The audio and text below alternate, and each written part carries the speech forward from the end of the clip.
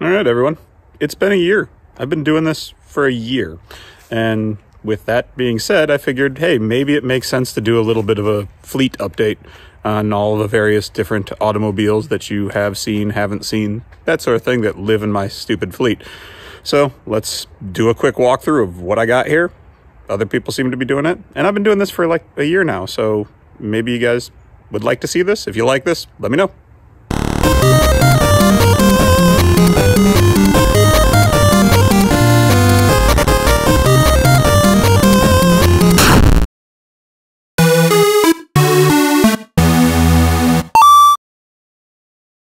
Here's all the keys to the things that actually move under their own power. There are a couple other ones that I'll walk you guys through that don't move on their own.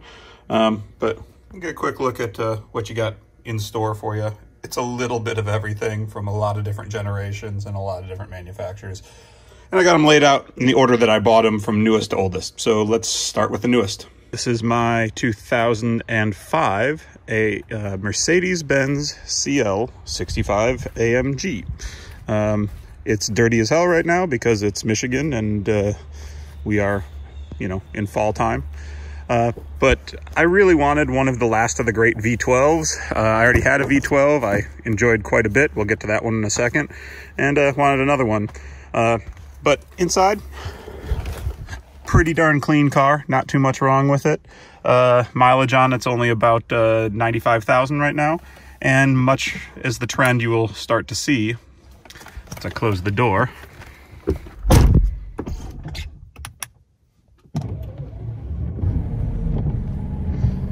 has a check engine light. Now I know what that check engine light is. I'm not too worried about it. And that's the trend that you're gonna see with a lot of these cars because I know what they are. And when you have these many cars, it's just hard to keep up with them. So the reason I got this thing originally was, one, I kind of have a weird addiction to white cars. And from the research I can do, there aren't a whole heck of a lot of white CL65s out there. Might be one or two for the 2005 model year total ever made. And so I got one of those, and I have a love for the big torquey V12. It's unbelievable to actually drive. They're great highway cars. Things got power for days. Not so great on the gas mileage, but really, as a weekend driver or a fun tour, not too big a deal. Let's go take a look at the next car. All right, this one's pretty easy. You guys have seen this quite a bit. Here is the Sky. More to come on this shortly. I won't go into too much depth on it. We're getting pretty darn close. You guys will notice there's a cage out in front of it there that I am about to actually put in. That's why it's in the garage right now. But you've seen a lot about this one, so we won't go too much in depth into this car because it's gotten the most love on the channel so far. Just to keep the trend running though, I'll fire it up.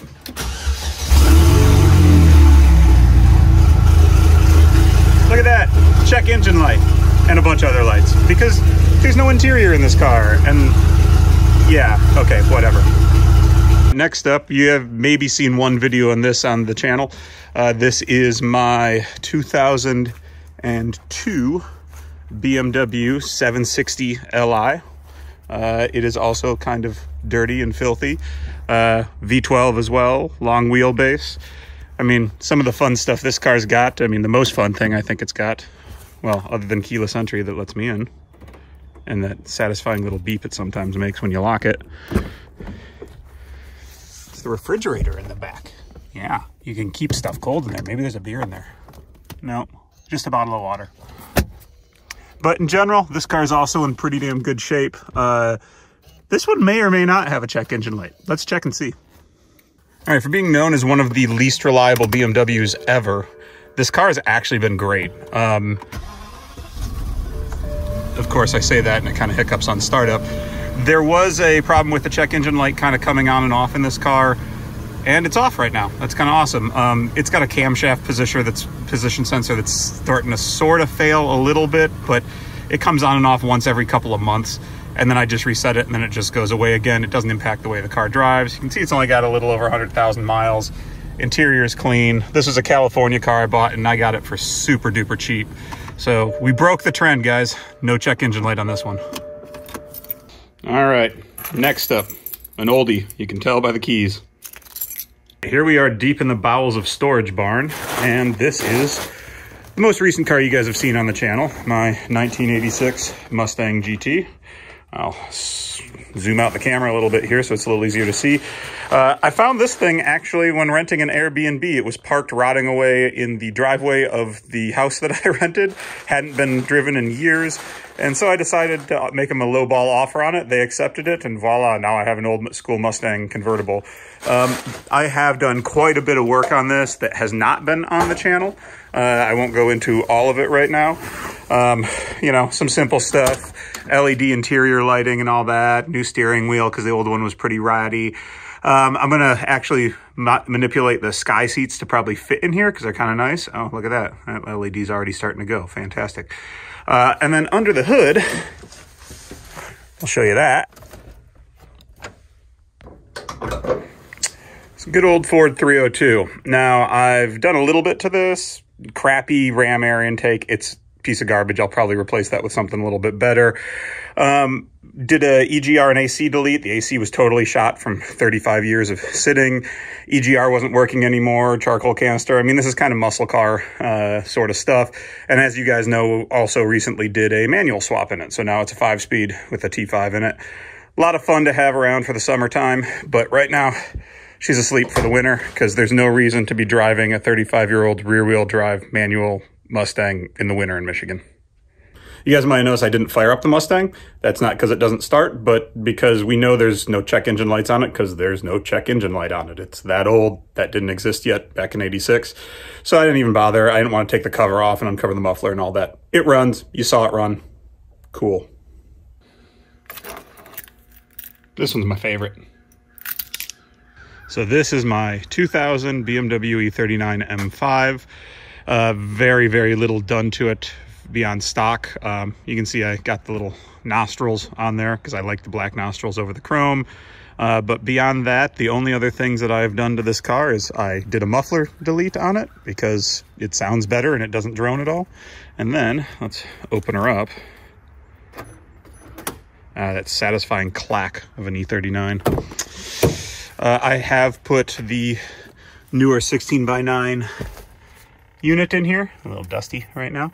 And then I've also put in an E60 535 shifter, which is a little bit better. And then I put in a little, it's got the ZHP weighted knob on it. So all BMW parts that have been added to this thing.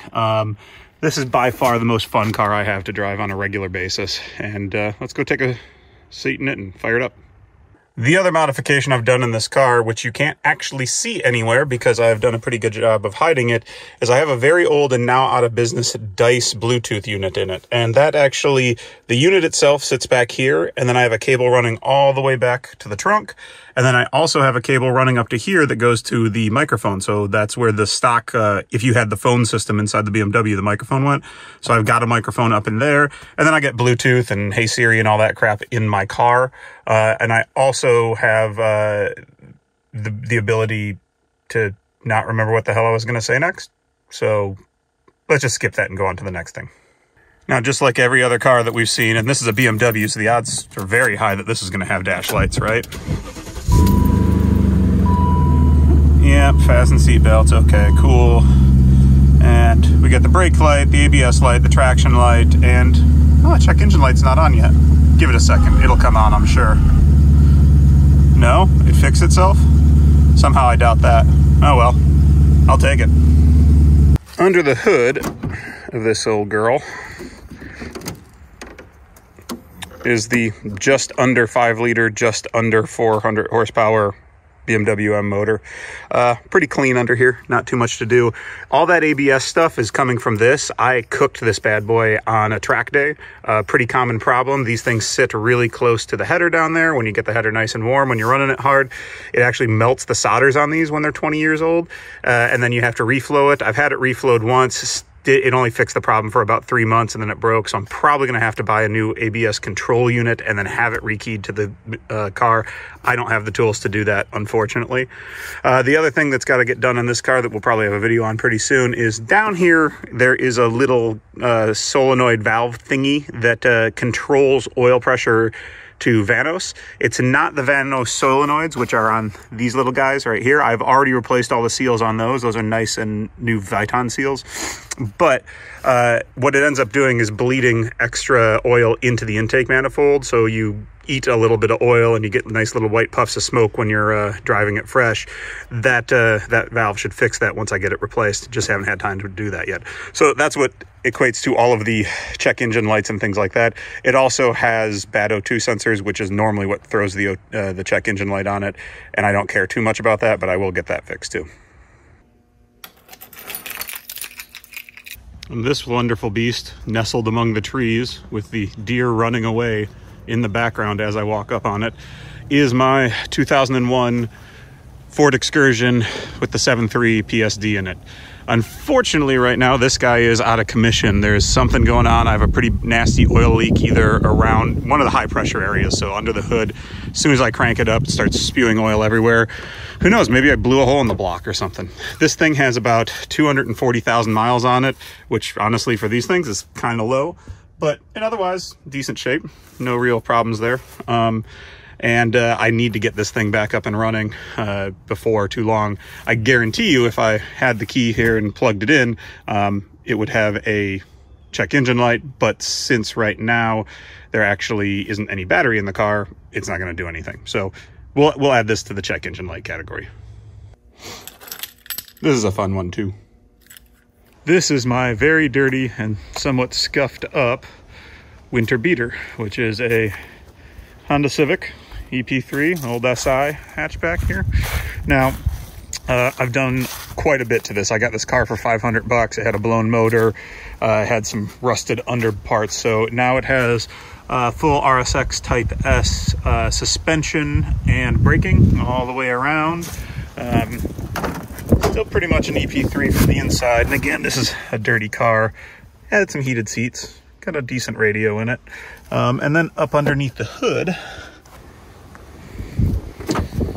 we have a K24. So I've done a full K24 out of a TSX swap into this as well. And again, this is a dirty car. This is my kind of winter beater, so it's not exactly in the greatest shape, but pretty darn fun to drive. Let's fire it up real quick. All right, so here we are inside the Civic. I think it needs a new fuel pressure regulator. It's a little slow to start when it's nice and cold. But this one doesn't have a check engine light. It does have an SRS light. That's just because I don't have the computer for Hondas to reset that, which is kind of a pain in the butt. But otherwise, this thing runs great. No real complaints about it. Favorite thing about this car, honestly, is the stick shift location. I can be touching the stick shift and the steering wheel at the same time, which is pretty neat. Other thing in this car, it says it's only got a 6800 Redline, but it does have a TSX motor in it, so I've got the Redline associated properly, so it'll roll up to 7500-ish. This car is just an absolute blast to drive around and bomb down streets with, and, you know, have fun in the snow. Who knows what I'll do with it. Maybe we'll turbocharge this thing one day. Maybe we will, I don't know, turn it into a gambler car. I don't know, man. It's a fun car. I have it, whatever. Stuttgart. And here you can see my 2009 Porsche 911 Carrera 4S. It does have a PDK in it, as you can see in there. Generally speaking, pretty good shape. I got this car at a salvage for, well, let's just say a whole heck of a lot less than what it was worth.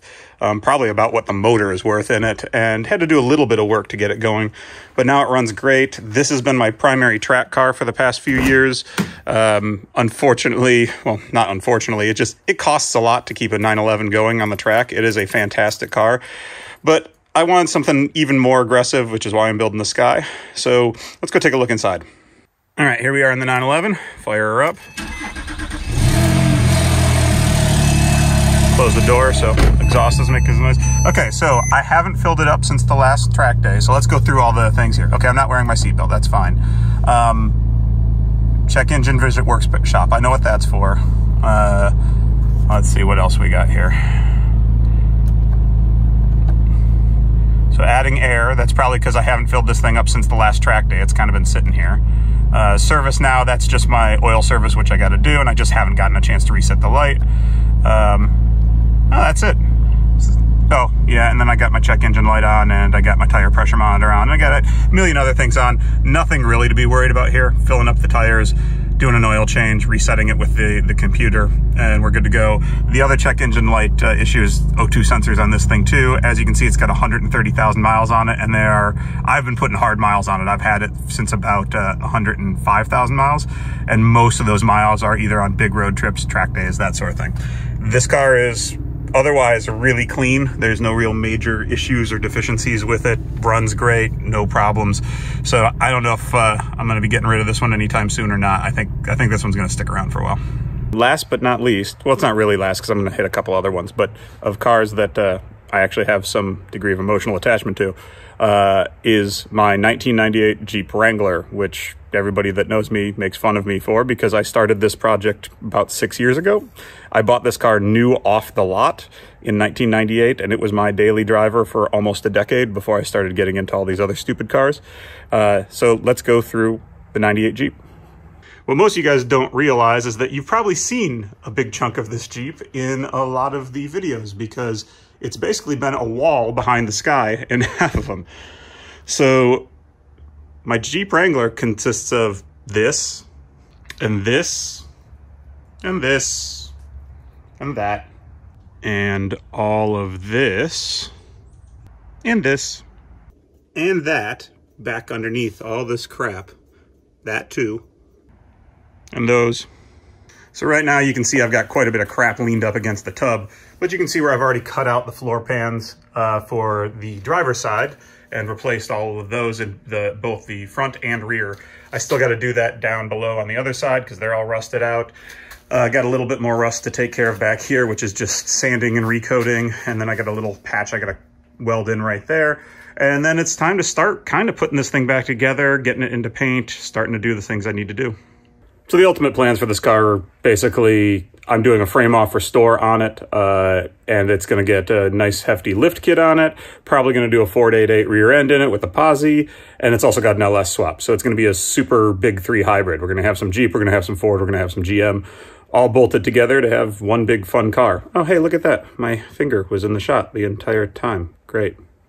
I didn't even grab a key for this one because I think the key's still sitting in it. This is a 2000 and I don't even know Subaru Outback, and it doesn't have an engine or a transmission in it. I got this car and it's clean. It doesn't have much rust on it at all, if any, really. I got this car from a friend for free. They blew up the motor in it, and the only thing that they said is you can have the car for free, but you have to turn it into a gambler car. So oh, hey, look at that Slayer, Sublime, Hello Kitty with an AK. Ninja.